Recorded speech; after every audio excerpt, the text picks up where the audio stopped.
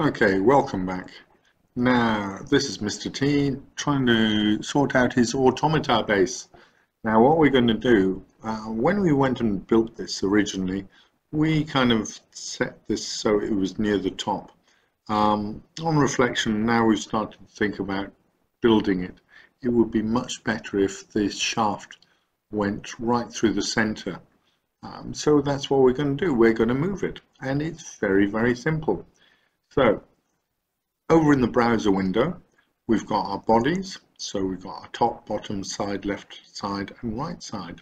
We've got our components, which is the shaft assembly. And then we've got our sketches. Now, on the second sketch, which was the create hole, we do a right click on that and go edit sketch. In fact, before we do that, if we go and turn off our bodies, then when we go and click on these sketches, you can actually see exactly where it is. So we're going to do a right click on that create whole sketch, and we're going to edit the sketch. Now, as soon as that comes down here, we can see we are at the back into the sketch where we went and drew the hole. The whole thing is 150 tall. So if we just double click on here and change from 50 to 75, press enter, that's now going to be at the middle of the sketch.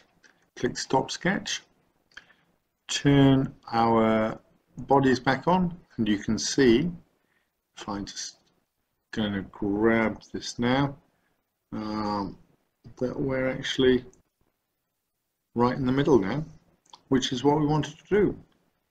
So, like everything else, once you finish doing that, just make sure you go and save it. So click, and we're going to call this fix hole position.